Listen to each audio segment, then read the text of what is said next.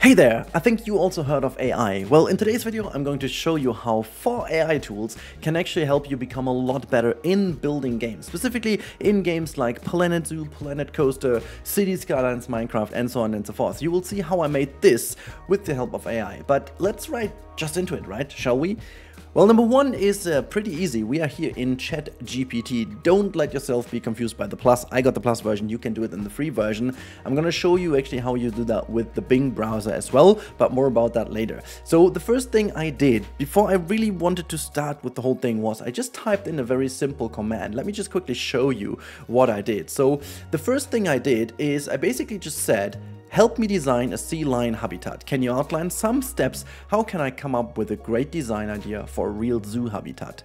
That was the first prompt I gave it, and you can see that they really started to give me a lot of steps to follow. That was very obvious. I think I could have come up with that pretty simple myself. So I was like, okay, can you please do 1 and 2 your own and just show me the results? I was too lazy to do anything. So basically it gave me a good research about sea lions in general, and also it determined the space I was needing. However, this shows how you have to work with AI to get to the best result. It did show me some general results, but not exactly what I wanted from it. So it, for example, said to me, yeah, the habitat should be located in an area with good access to the water and sunlight. Well, thank you, Captain Obvious. And also the habitat should be large enough to provide an ample swimming and playing space for the sea lions. That is all good, but it's not really exactly what we need to be better in the game, to be better in building. So I asked it, okay, can you be a bit more precise? And it came up with the Association of Zoos and Aquarium, what we also need, you know, because that's what we are using all the time anyways. And it told me we need 450 square meters of land and also 800 square meters of water. And then it also gave me a little bit of a guideline what to do and what to not. And now I asked it even more, can you give me 5 examples of real life zoos that have exactly this? So you can see I built the entire research upon what I've already said. So these 5 examples are obviously already keeping into consideration or keeping in mind what we have discussed over here. So you don't forget this. It's very good to get inspiration. Now, I don't show you all the thing, but what I will show you is that after a while, I just gave it the task to give me some prompts to have a Google search request for exactly these aquariums.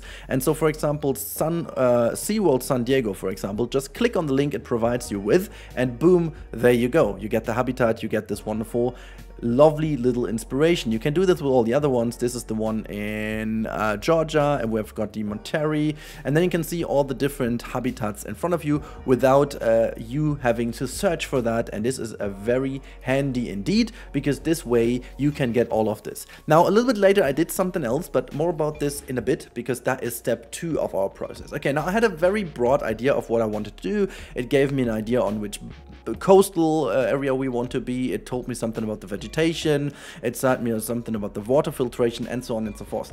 However, this is not visual. This is all text-based, and you can't really do anything visual with it. To be more visual, I have a second AI tool that is super powerful in order to get yourself inspiration and also a little bit of a guideline how to do stuff. Now let's jump into Adobe Firefly or Adobe Firefly. Now, there are 2 different things to do. So first of all, you've got the text to image, basically just as Midjourney. I will say though, Midjourney is better, but I'm not doing this in this video because first of all, if you have the Adobe Cloud anyways, you will have access to Adobe Firefly if you're registered for that. So it is for free in a way because it's in the price, so that's a good one. But it also has access only to the Adobe library, which is copyright wise a little bit better, I guess, because Midjourney is still not 100% clarified what is going on, especially when you type in a certain artist style. So I'm a little bit on a split there, but in general I'm a big fan of this because it gives you a little bit of inspiration. Now, what we are going to do first of all is text to image. We are going to do the text effects in a bit. We will need this for the thumbnail of today's video. So you have seen that already. Maybe you don't remember, but you'll see in a bit. Now let's go into text to image. What that does basically is pretty simple. I'm just going to find a first very obvious one to you. Show me a camel that plays a computer game comic style. The camel wears a headband. Not sure if that I've never done that. Let's see what it comes up with. So this is just a very easy prompt, and then it just generates some images out of that. There you go. You've got a camel. It just kind of messed up some of the things, but I love the one with the Game Boy over here. Seems to be headband, not the right word. But what we want to do is to continue our example with the sea lion. Now, I have a couple of prompts that may help you. So the first thing, obviously, is an aerial photography of a sea lion habitat. That's pretty simple, and then you just change the style to this, and I would also recommend to go to widescreen just to have something like that. And then it just again generates some images for you. The good thing is, and I'm gonna tell you while this is booting and loading, I'm gonna tell you why this is very interesting for you. So first of all, these are real life habitats now. That makes sense because I told it habitat and not zoo habitat or enclosure.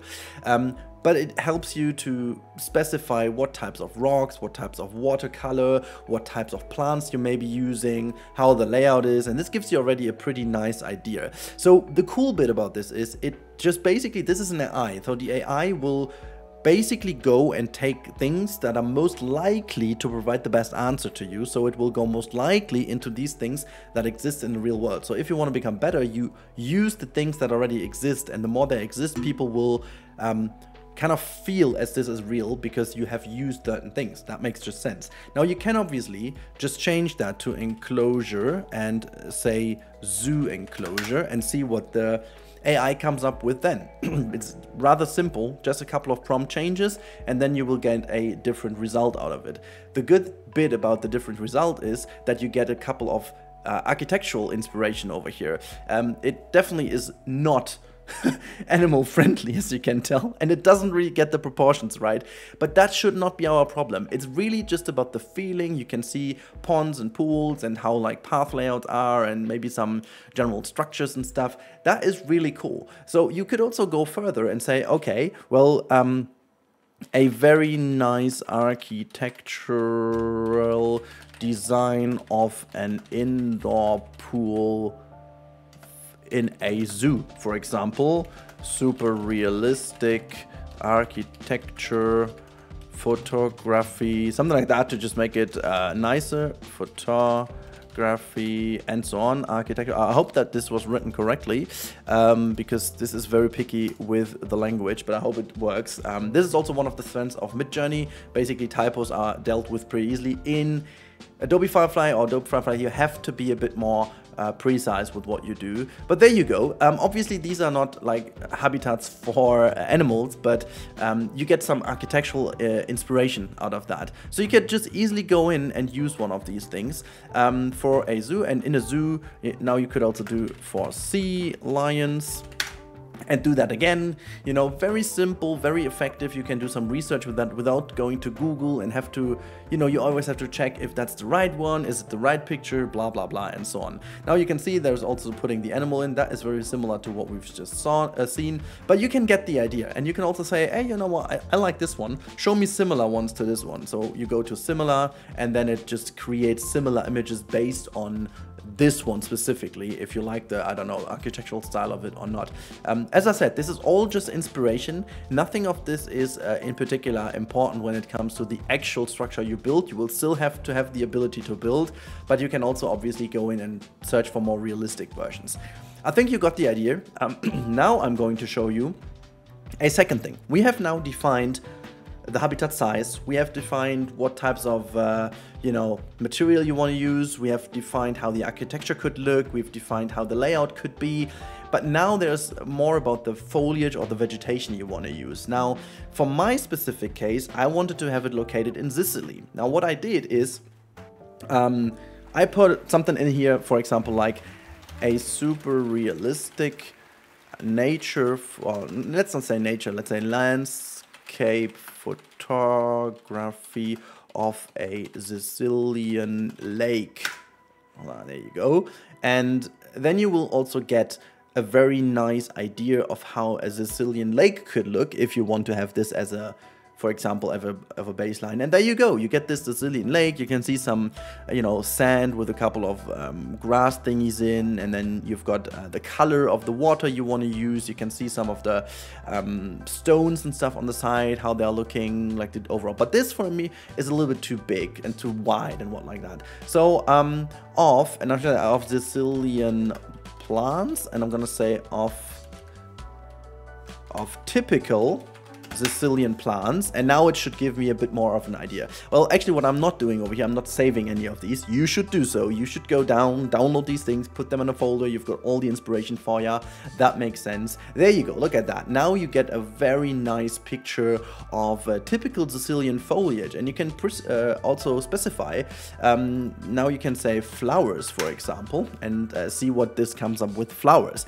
And this way you can make yourself get closer and closer to all the materials you will need. So one last example I'm going to show you in Bing actually is how you can deal then with the layout, but more about that in a second. So as you can see, now I defined the flowers. All good. I said also there's a second way we can use Adobe Firefly. We're gonna do this real quick. We're gonna go all the way back to Adobe Firefly, and now we use the text effects. Now text effects are very fun too, because you can now define a text. For me, for example, I could have used Sicily, because that is where we go, and then a pattern of typical Sicilian flowers.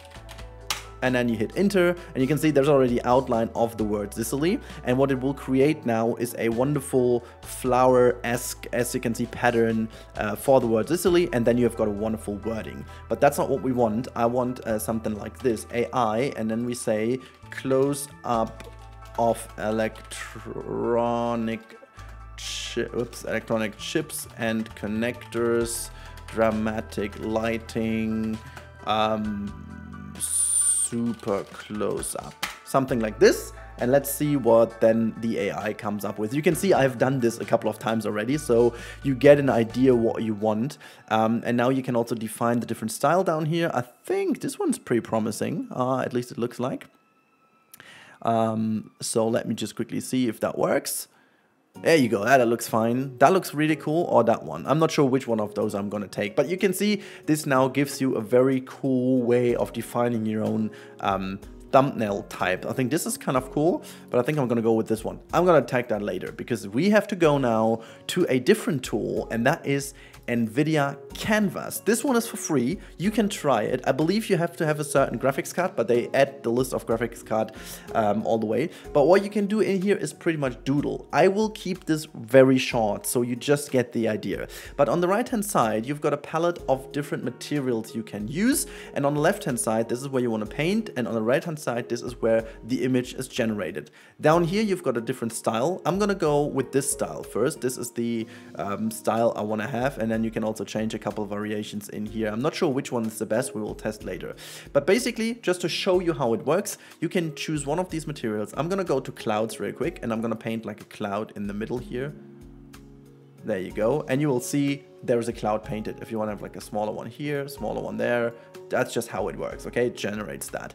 What we want to do now is we want to generate a picture that resembles the materials we want to use. So first of all, we are going to start with a little bit of the sea, and we're going to paint this as like a little, this is going to be the sea, okay? So this is where our wonderful animals can live in.